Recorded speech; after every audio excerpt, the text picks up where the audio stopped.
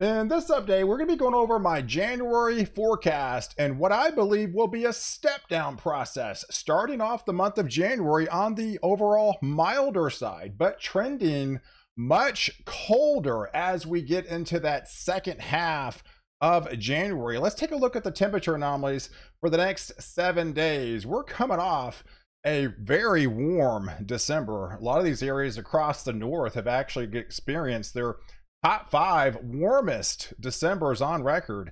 It's only now that we're starting to see the beginning stages as the El Nino gets more pronounced underneath the subtropical jet stream start to funneling in, and some cooler anomalies are starting to show up across the south into the southeast as that Pacific jet will start to relax and the ridging will start to funnel further north, starting to retrograde back up into Greenland, into Alaska. So for right now, here's your precipitation coming off that cold front that really impacted across the middle of the part of the country around Christmas. That sets the stage for our Christmas blizzard across this area. Now what's left over of that snowstorm is still ringing out some snow showers over the next couple of days across portions of the Ohio Valley. And then further south, it's just all rain, but a dry slot back behind it. And we had a renewed threat of heavier rains over the next 7 days as that El Nino starts to become even more pronounced. So look for above average rains across the Pacific Northwest into California, and this will start filtering in into portions of the desert Southwest. So as we transfer into that second week of January, this is that 4th through that 11th time frame, we're going to be starting to see that ridging start to even retrograde further north, right? We'll start to see Greenland start to warm up. We'll start to see Alaska start to warm up.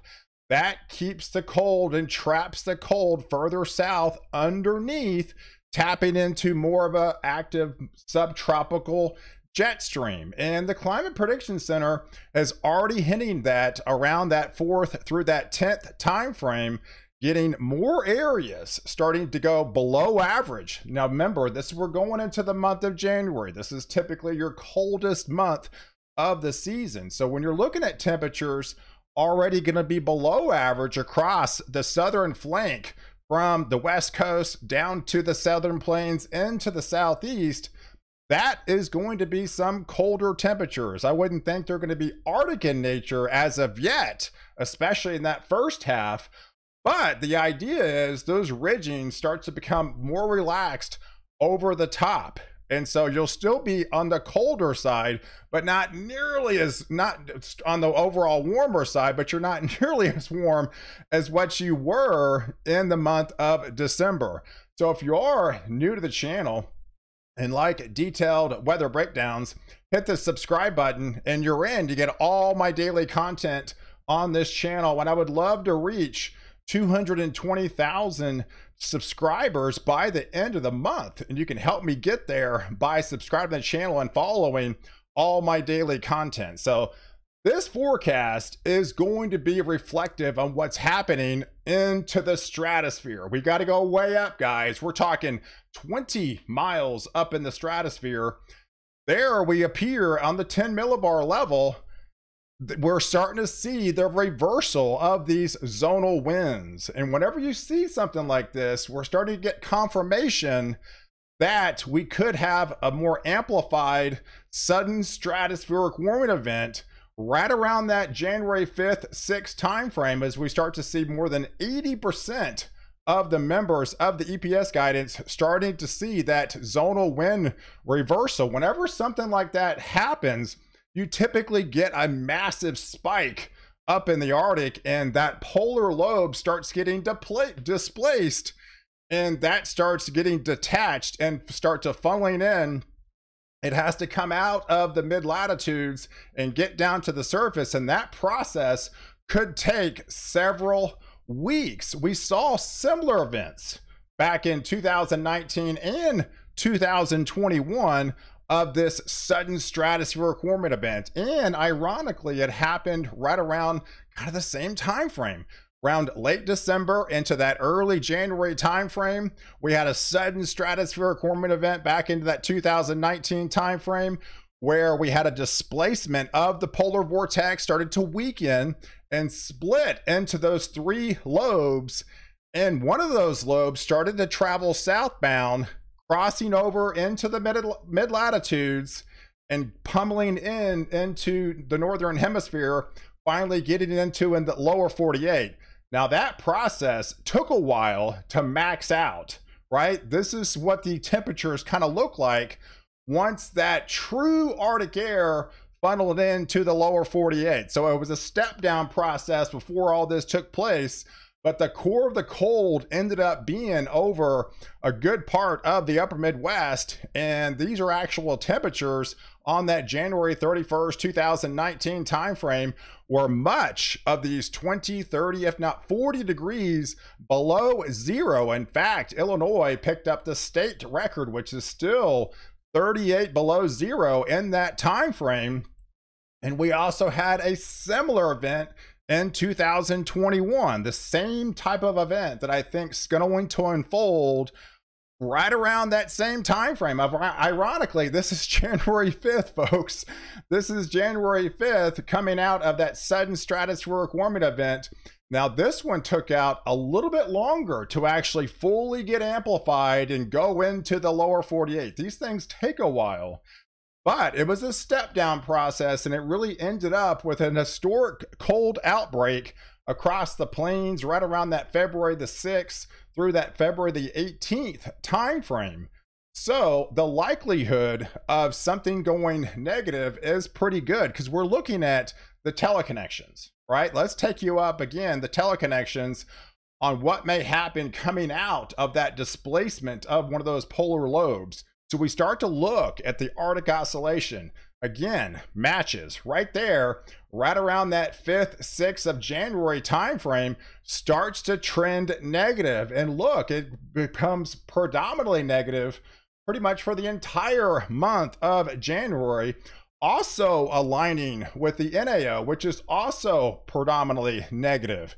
So when you start to see both of those negative at the exact same time, that's going to trap the colder air underneath. Now, it's going to be a step down process, right? Because we're coming off a very warm December. But looking at the overall temperature anomalies, by the time we head into that, again, that 8th through that 12th time frame, we start to see, again, more ridging over the top with that negative NAO and that negative AO. We start to see that ridging start to retrograde further north over Alaska and over Greenland here, trapping the colder air underneath. Now look at these blue anomalies, right? They start to fade as you get further south. That's because we haven't had much of a snowpack in the month of December, coming off that very warm December. And the GFS guidance is kind of implying the same way. The EPS and the GFS guidance starts to trend the cold from the Pacific Northwest and eventually funneling in towards the east, especially as we head towards that second half of January. So this is the step down process. If we look at the EPS guidance on the snow over the next 15 days, it starts to rebuilding the groundwork, right? I'm talking about rebuilding because looking at the snowpack, what it is right now, basically atrocious, right?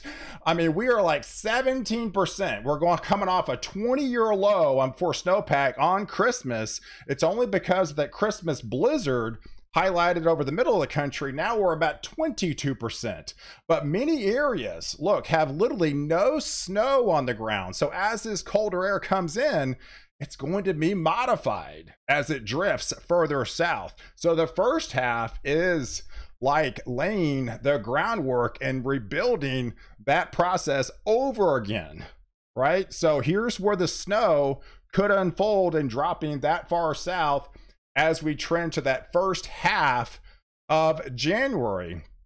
Now, once we get beyond that, I do feel around that 15th of the month, we'll start to have even more pulses. Now the true Arctic air will finally start to pummel in into the lower 48. It takes a while to come over the top, come over the mid latitudes. Remember, this thing technically probably likely doesn't start until around that January 5th time frame, and it's about 20 miles up in the atmosphere. So it's going to be taking a while to come over into the mid latitudes and funneling into the northern hemisphere, coming into North America, and eventually getting into the lower 48.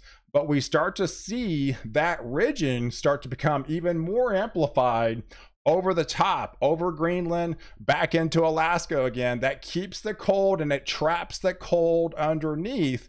And with that renewed snowpack across a good part of the lower 48, we're going to start seeing the trend of colder temperatures to be allowed to drop further southbound as that colder air continues to pummel in. Now, these will come in pulses. This is going to be pulses of energy that's coming out of the stratosphere, coming out of the mid latitudes, and coming into the lower 48. So this is a setup around the 21st time frame. The longer range CFS guidance is already starting to kind of show the effects of this sudden stratospheric warming event coming out of the Arctic. So, and as we trend towards that 24th time frame, I think then that's when it really starts to deepen.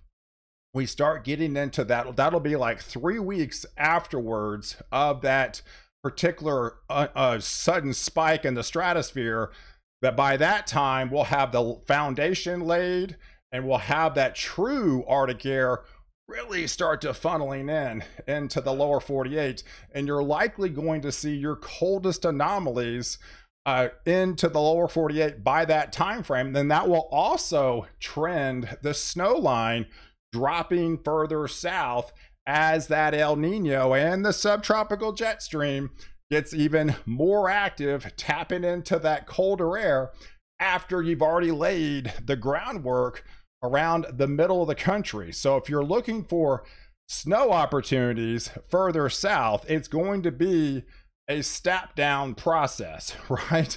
So we're coming off a very mild December, but yes, I think the transition into the middle of the month, and especially as we head to that third week, heading to that last week of January, yes, the likelihood of this subtropical jet stream drifting all the way down into Mexico by then, into the Gulf states, is pretty likely, and that would trend the opportunities of snowfall further south. So it's not out of the question. You're likely going to see some of the first snows of the season, more likely around further south into the southern plains, into the southeast, maybe even towards the coast, into that last week of January. So this will be a step down process, and I'll be keeping you well ahead of the storm, but I wanted to give you kind of my overall thoughts going forward and how I think January is going to play out. So of course, I'll be fine tuning this